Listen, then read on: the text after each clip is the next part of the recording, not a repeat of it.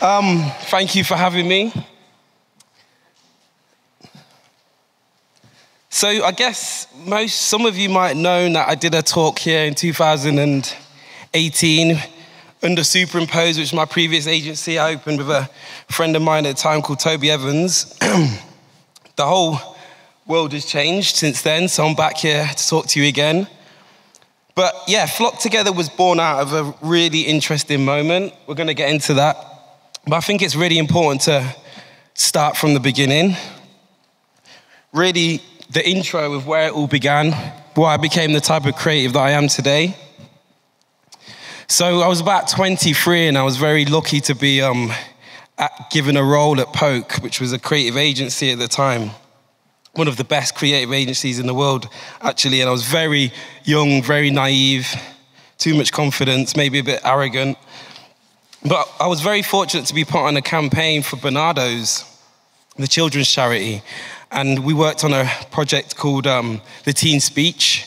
This was about giving young people around the country a voice, listening to them, their hopes, their worries, their dreams, their desires, everything. But, back then, this was 2009, by the way, young people had it tough. They were very much, again, displaced like they are today. And my role was to travel around the country, really listening to their stories, to platform on Christmas Day. At the same time, the Queen's speech was happening on this is MySpace, full takeover. That's how old I am. But yeah, on Christmas Day, the Queen did her speech. At the same time, the MySpace homepage turned into a screen, and we played this beautiful film that we'd made, again, giving voice to this generation of young people. So for me, it was kind of a weird moment. That was my introduction to advertising or marketing. And seeing social impact at that level was an eye-opener to me. I'd always been interested in communications, always been interested in advertising, but never really understood the power it could for good. So when I worked on that campaign, it really opened my eyes to think that, damn, we can make this space sexy. We can actually support people through advertising.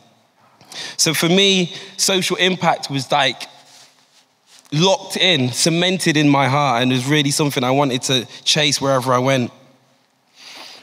So then when I left that small job at 23 at Poke, I ran around the industry. I worked for lots of the agencies and the brands that we all know and love, and some of you guys work at. And I just couldn't find my home. I did some incredible work, namely working with Channel 4. I was part of a team that won an Emmy, which was very similar to that Bernardo's campaign, giving young people a voice. I was only young myself, but I think they saw me as kind of like the vehicle into that world, really help them understand the minds of young people. But yeah, as I said, I couldn't really find my home. I'd turn up to these big, shiny offices.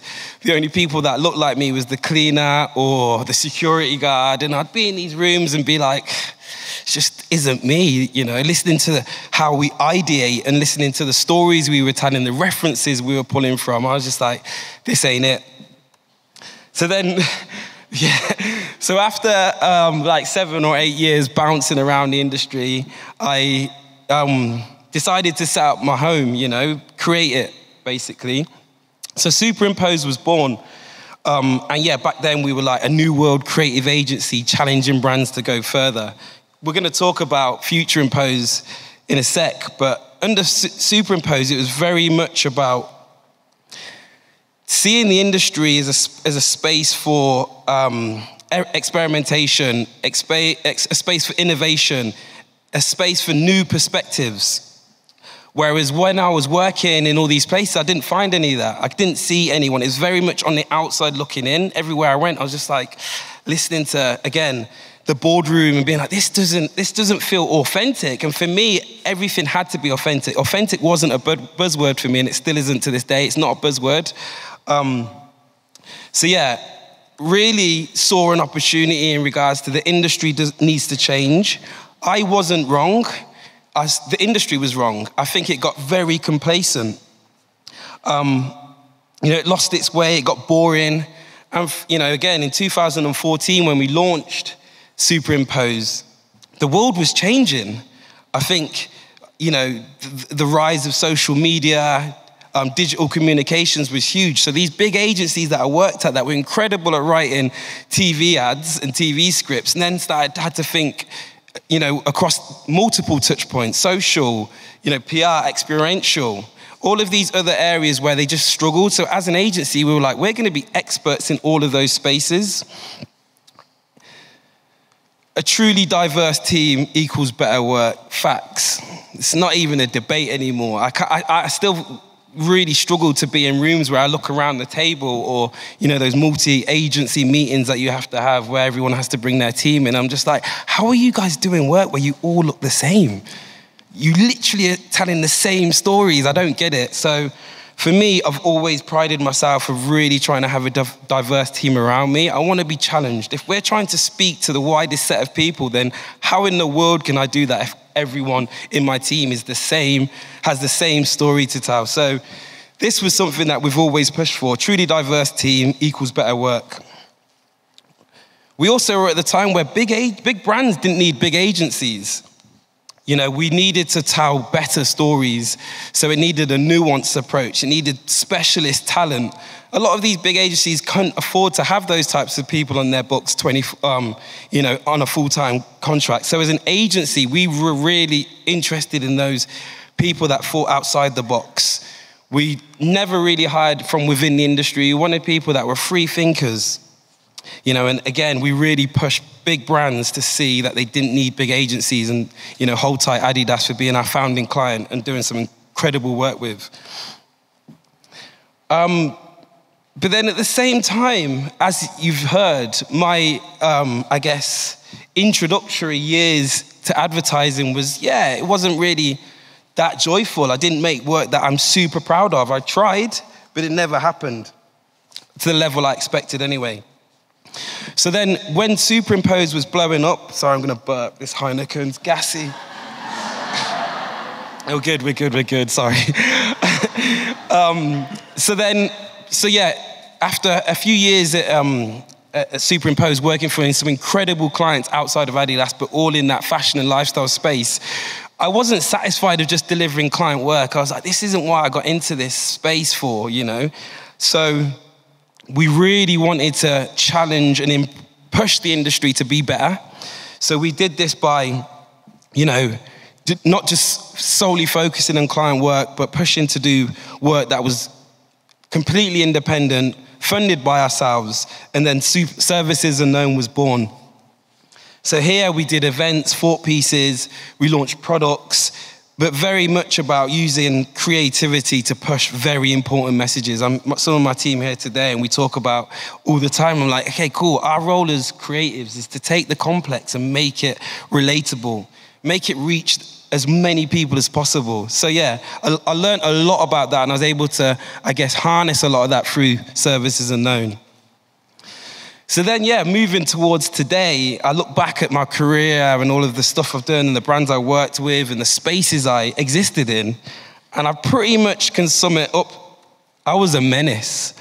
I was with someone the other day and they were like, we were talking and, they were like, Ollie, you're just like, your career's just been about agitation. You're an agitator. And I was like, oh, I like that.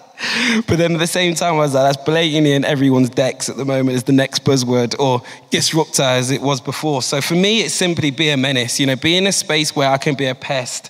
And if the gatekeepers are annoyed, then you're doing something right. So as I said, it worked. The industry, listening to some of the people that have spoke before me today and speaking to some friends in attendance tonight, the industry looks very different to what it did 5 years ago. Not 5 years, it's 7 years because we lost 2 years of our lives in the pandemic. But 7 years ago, it looked very different when we launched Superimpose. We had incredible success. We worked on insane, still to this day, think about some of the campaigns we launched, some of the partners we worked with, and it blows my mind that we were able to do that as a really small, independent shop.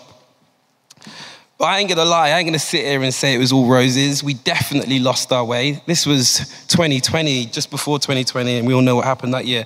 But we lost our way, and one piece of advice someone gave me that I completely ignored was, with scale comes problems. I was like, nah, I worked at some great agencies, some huge agencies, you know. They had 7 offices around the world. They sold for 14 million after a few years. I was like, that's surely the way you've got to do things, right? Not even. So, yeah, when I ignored that, I look back now and I wish I kept superimpose nimble and small. But, you know, we got so, I guess, not complacent. The industry got complacent. We weren't the new kids on the block that were like the disruptors anymore. There was lots of those. We inspired lots of those. So yeah, for me, when 2020 came around and we started to lose our clients, it gave me the opportunity to really think, or the opportunity to go back to our core and to really focus on what made us stand out. So yeah, in a 2020 world required a new mission. It wasn't really about hoping and remixing the old. It really needed something bigger. Matt introduced me as, you know, the constant evolution, and it really is that. It has to be constantly evolving. The world changes every single day, but why do we as an industry feel that we have to be stagnant? We should always push for more. So then Rebirth was what we called the launch of really Future Impose. Something that really, I guess grounded us in what we were great at, bringing social impact to the fore. When in the earlier years, I heard the term corporate social responsibility. I had no idea what that meant. It's a bit of a long mouthful. But anyway, turns out that corporate social responsibility was what brands kind of had at the last page of their website, hidden away, or the last page of their deck. The HR team might address it. But what it really is, and what we're seeing today, is corporate social responsibility is the most important thing as a brand you hold. Talking about a spinning shoe on a plinth is only going to get you so far. So if we can't tell stories, and use the power of brands to platform marginalized groups, then you really are living on borrowed time in the world we live in today. So Rebirth was our North Star, what guided us. It's on our Future Impose website. You can go and read it now. It's really well written. I didn't write it. I can't claim it, but it explains this a lot better than I'm doing. But social impact is more important than ever today. As it doesn't really need explaining. Social impact is needed on a level that we never wanted to see. Like I said, 2008, I was traveling the country listening to kids talk about how hard they had it. And it broke my heart listening. But today, it's worse. It's so much worse. So if someone was to do a teen speech today, I would be so shocked to hear the stories if you travel outside of our bubble in London and hear how hard people really have it. So again, what does social impact mean though? Because we are in danger of, as an industry, I guess using that term as what we've seen sustainability being turned into. It's a nothing word now. It doesn't mean anything. But social impact really is there. And for us, there's a few things that we want to kind of ensure we're doing when it comes to social impact. Firstly, can we look at resource reallocation? Again, throughout my career, and I'm not boasting, but I've seen some mad budgets. Crazy. And is that Nana laughing? What was it? No, but I saw mad budgets. I was like, oh my God, for what? This budget is ridiculous to launch a little trainer that, or to create a piece of content that people are going to scroll past in seconds. I'm like, for real? So as an agency, we really look at resource reallocation. Is there ways that we can use corporate funding to step in replace of traditional funding? Governments and institutions have let us down, left, right, and centre. We've got the biggest cuts to youth services the world's ever seen, but we're still using all this money to create nonsense. So yeah, resource reallocation is something that as an agency, we really try and push our clients to consider. Community empowerment, again, something that is just part of me. The need to support each other, create space where ideas can be shared and protected, doing all this with a common goal. We were talking as a team last week, and there's all this talk about community this, community that. I get a lot of people asking me, how do you start a community? And community organization. And it really isn't about that. Community is about just making space for people to come together and spend time together. Like, the rest will come, but firstly, ensure you're creating a safe space, nurturing space, and then, for real, anything's possible. Creativity is problem solving, and again, I really want everyone in this room to really deep this. This is something that, as an industry, the most incredibly influential industry out there, so creative. Can we start using that skill set in ways that's going to add values, in ways that's going to find solutions, much needed solutions? A quick story before we move forward. So, running an agency was hard. We went from two dudes in a basement to 35 staff, launching satellite offices in LA and New York. And I went from just being a creative to then having to realize how to create an agency, the business side of it, the team management. And managing people is one of the hardest things you're ever going to do.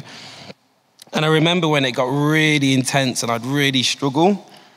I also had ADHD, or have ADHD. I was underdiagnosed for a long time, but got diagnosed last year. And, don't get me wrong, we're all on that spectrum somewhere. But for me, I always used to sit at my desk and really struggle with certain briefs or something. And I started going out into nature and just thinking, okay, cool, I'm not cracking this, concept, but, I need to escape. I need a new scenery. So I'd go on these long walks, and before I knew it, I was coming off these walks and being like, nailed it. Literally everything in my head felt so clear. So I became addicted to this sort of space where I could really feel grounded, really gain perspective, really be inspired. And Nadeem, who I set up Flock together with, he couldn't make it today, but, something he's always said about nature, about being in those spaces, it's the one space that lets you just be. And that might sound a bit weird, but truly think about it. Even here tonight, can you just be? Do you feel a social need to talk or network or, be a certain person? When you're in nature, there's nothing required of you. The trees aren't asking you to be on time. The lakes aren't saying clock in or deliver this. And it's true. And as Flock grows, we unpack this more and more. It really is something that I implore all of you guys to seek, because it's helped me be the person I am today. It's the reason I'm here. So then, based on that, you just heard a personal need that led to the creation of Flock. So I'd been bird watching for 10 years at this point now, and again, like I just said, I'd go into these green spaces and just come back so grounded, like everything. If I was having issues in my personal life, hit nature, work, hit nature, come back, revitalized.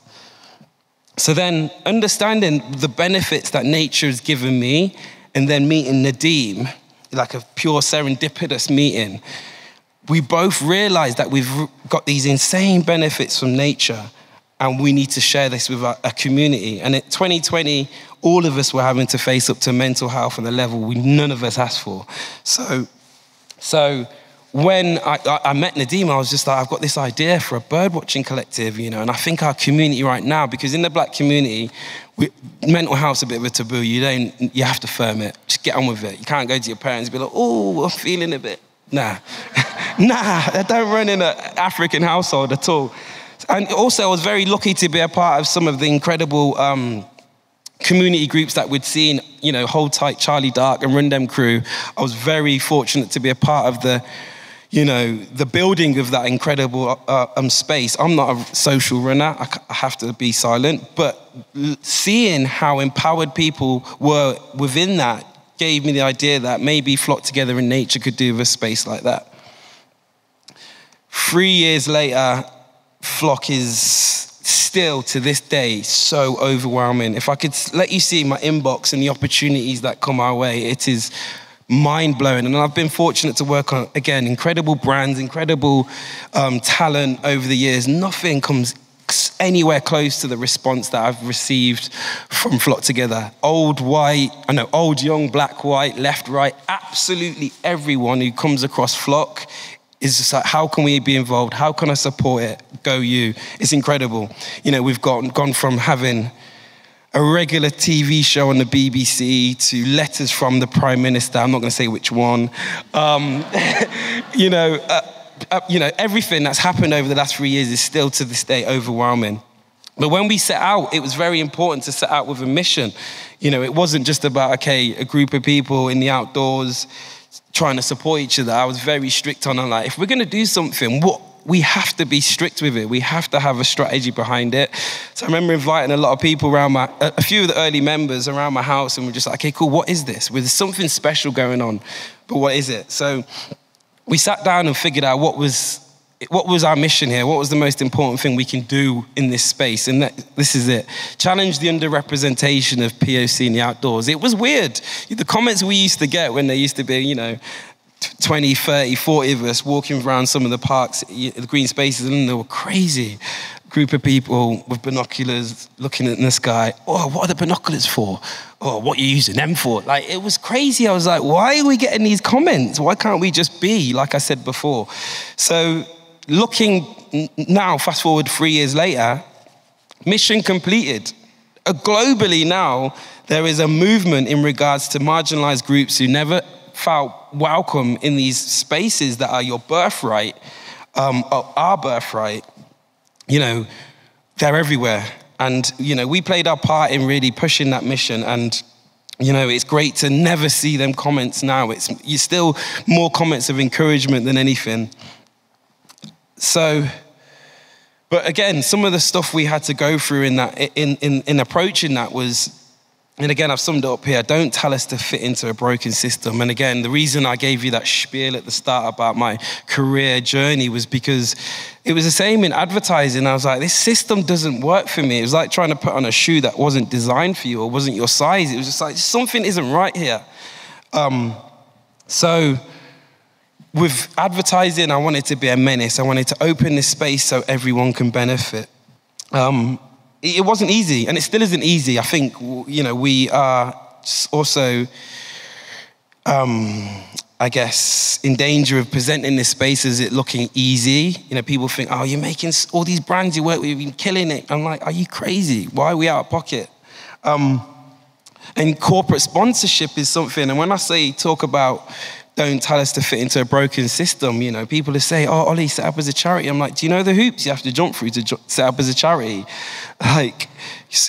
Under-supported community groups that need funding more than probably Flock does, they have to hire funding managers to be able to write these forms to get, it just doesn't make sense. And we worked with one of the biggest charity funders in the country called Esme Fairburn. And we just told them it's really not set up for people to benefit from what you guys were originally meant to do. So for me, working in this space with all of these brands, it made sense for me to consider corporate sponsorship. We're very, very strict in regards to how we work with brands. It isn't a partnership. We don't call them collaborators. It's like we come up with the concept and brands, you support our ideas. We don't want to be flavor of the month. I remember in the first year of Flock, literally every week I was on a call with one of the brands every week, marketing manager, and it was just like, you guys are all we're flavor of the month. If you guys are all this keen in a year's time, then great. So I'm very strict on saying, if you want to engage us, 2 year minimum. 2 year minimum. I want to see what you're looking to do with us for 2 years. So all of these learnings were what we had to take into building Flock to what you see it is today. But yeah, community first. If you have a community, then truly anything is possible. No one can say anything to you if you've got a community supporting you. Keep platforming voices and keep speaking to the marginalized groups. Don't lose your way. Don't see the fame. Don't see in the lights. We've had, issues over the years where people have came in and tried to get involved for the wrong reasons. We are servants, and more than anything, we're serving our community. And something we talk about as a team is behavior over values. Don't judge me on what I do, not what I say. I can stand here all day long and talk through loads of slides, but if I'm not out there actually delivering, then it's all gas. So please judge us on our behaviors, not what we've got in our decks as values. And yeah, always use creativity to reach more people. And over the years, we've done lots of that. We've done that in different ways. If it's not an editorial talking about the favorite and also the most hated bird in London, the parakeet. You know, what we tried to do there is really compare language used around describing the parakeets as language used to describe our parents when they came over. You know, invasive alien species, all of that sort of stuff. Non-native, I'm gonna burp, sorry. I'm not gonna burp. You know, non-native, all of these things. So what we did is it's a really important message, but we used creativity to present this editorial in a way to educate people about this issue, and also celebrating these beautiful birds that was so resilient. They came from the Himalayas, by the way, incredible journey. Or it was the flock book that we wrote and launched last year. And one of the hardest things I've ever done, I'm not a writer. It was so hard to write. You know, writing decks for brands and copywriting is one thing, but having to put your heart and soul on a piece of paper to make sense over 6,000 words per chapter was a challenge. But we did it, and I was very proud of being able to build billboards where, again, we could use our creativity to push this message. And on these billboards, what we did was we created a post out. So for the local area, people could tear this poster off and see top 10 birds they can find in their area, how to find them. Added a little bit of editorial around it, so it made it a bit interesting. And I remember going back and thinking, someone's just gonna take them all off. It's not gonna work. We got photos, but no, every day you could see people were actually engaging with this. And again, using creativity to push an important message. Or our music series. You know, during lockdown, we were forced to work from home, so we started to consider our environments more. You know, how can we work in a space which wasn't designed for work? So I think one insight we were given when we were approached by the distribution company if we wanted to make a compilation was that rain became the 4th most popular genre in the world. Rain, mad. So we were asked to put this compilation together to really, use nature sounds as an important space for whether you're working, whether you're struggling to sleep. Because again, during 2020, it was really tough. So creativity is always going to be important. So where next, though? And this way, hopefully gets a bit sexier. Sorry if that got deep. So phase 2 is now about bringing POC creativity to nature. When I met Nadeem, I was very much inspired by his take on nature. I don't know anything about nature. I can't tell you I can probably tell you most birds in the UK if we spot them, but outside of that, I can't name the trees. I can't name, I don't know, migratory patterns, any of that. But when I listen to Nadeem, he's got a lot of this information, a lot of this knowledge, and the way he presents it in that way with personality and conviction. I was like, we need to hear more of you guys. If I had used my geography teacher, things would change. So what I took from listening to Nadeem was that if you consider the conservation conversation, the same people have been saying the same thing to us for a long time. We talk about the climate crisis, but we're still seeing, again, the same people say the same things. You're not reaching anyone. We're not having any more impact, and we desperately, desperately need it.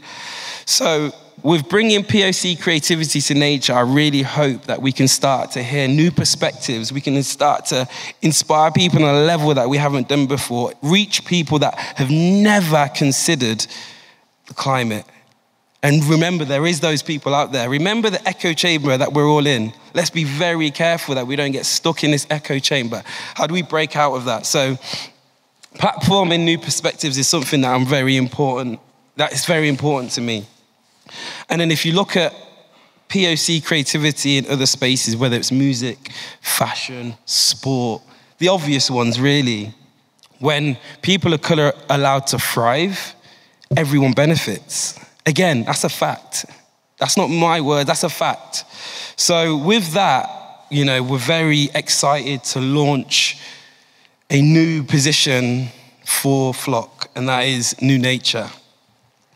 And when I say new nature, this came to me in a mushroom trip, and I said trip, that it could be just a walk in nature. It was that, actually.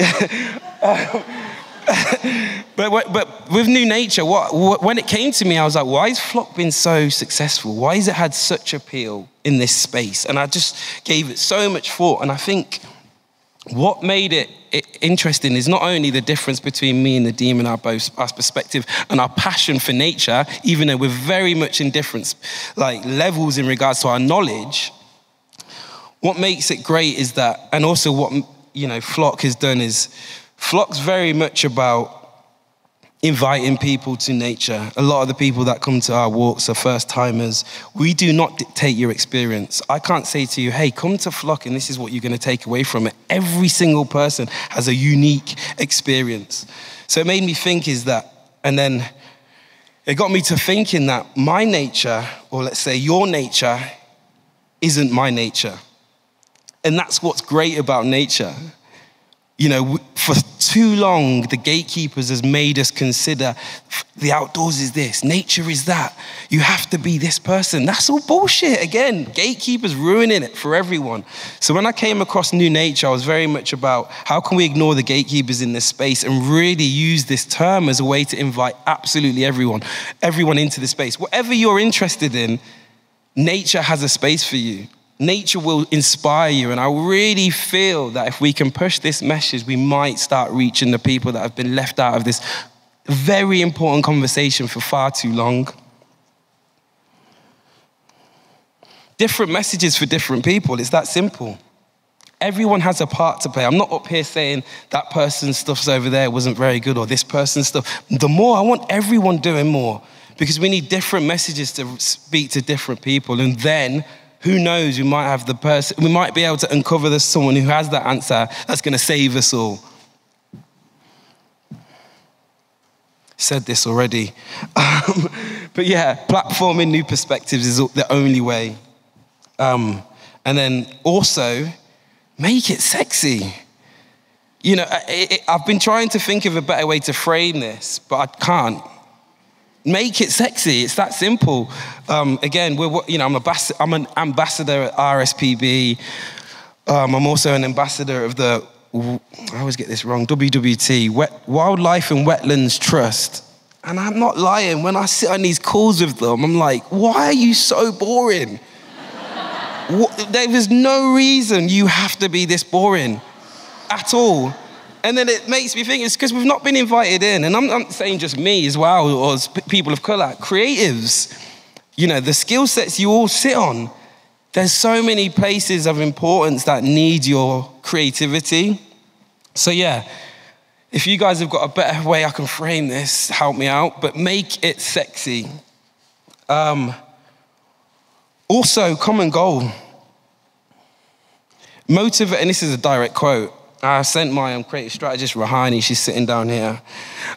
This morning, we were in a call, we had a meeting last week, a very big partner meeting with someone for Flock, and I think I was hungover and I was babbling that I've been doing now today.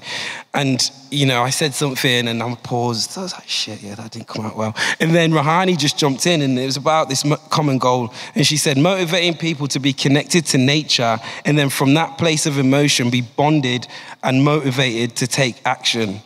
With so many people, we're all to blame. We sometimes think, it's overwhelming. I can't even deal with that. I can't contribute. So I'm just going to turn off. That ain't it. And we have to change that. So for us, the common goal for Flock is the more people we can get involved in this conversation, the better in the long run. There's going to be a solution. There is going to be a good result that we all benefit from. And then for me, this quote is what I live by. It directs everything I do. And I saw it at an exhibition, I think it was the Whitechapel Gallery many, many years ago. And it stopped me in my tracks and I return to it all the time.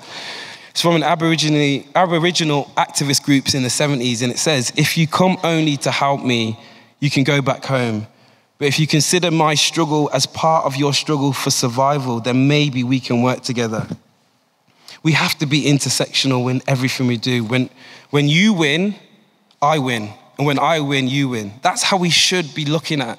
I hope no one's in this audience being like, okay, cool, that's great for them over there. Those people of color, that's great for them, but it's not really for me. That's not the attitude that's going to get us anywhere. We're all in this together. Who said that? Is that Labour? Hey, I'm all red. I am all red, but please, sorry, that's not even in my notes either. Anyway, but this quote is really important. You know, if you ain't really here to understand that, if you help me, you will win. You know, let's not see me as a charity case. Let's not see this space as a charity case. And finally, just, another reminder, creativity is problem solving. Going back to this room, so much talent in here. You tell incredible stories. Can we use all that to find a solution to this real, drastic situation we find ourselves in with the climate? And join the mission, Thank you.